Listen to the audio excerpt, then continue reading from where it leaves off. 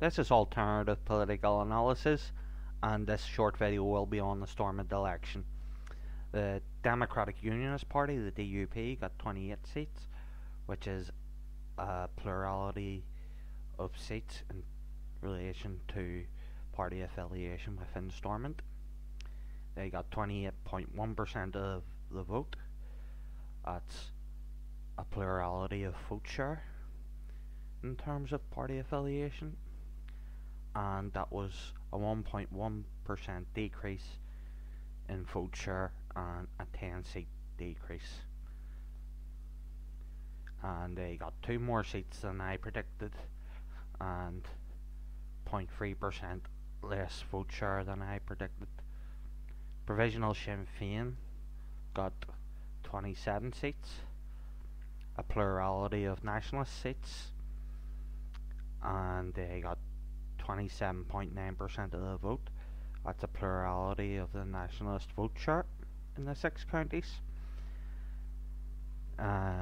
They lost 1 seat, but they had a 3.9% vote share increase. They got 8 more seats than I predicted and 6.9% more of the vote share than I predicted.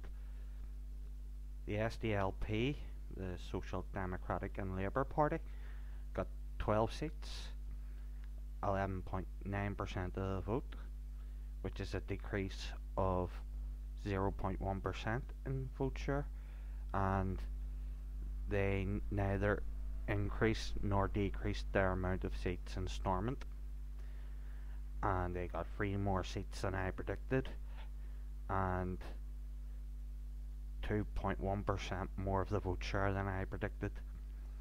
The Ulster Unionist Party, the UUP, got 10 seats and 12.9% of the vote share. That's a decrease of 6 seats and a 0.3% increase in the vote share. They got 1 seat less than I predicted, but 0.9% more of the vote share. Alliance got 8 seats and 9.1% of the vote.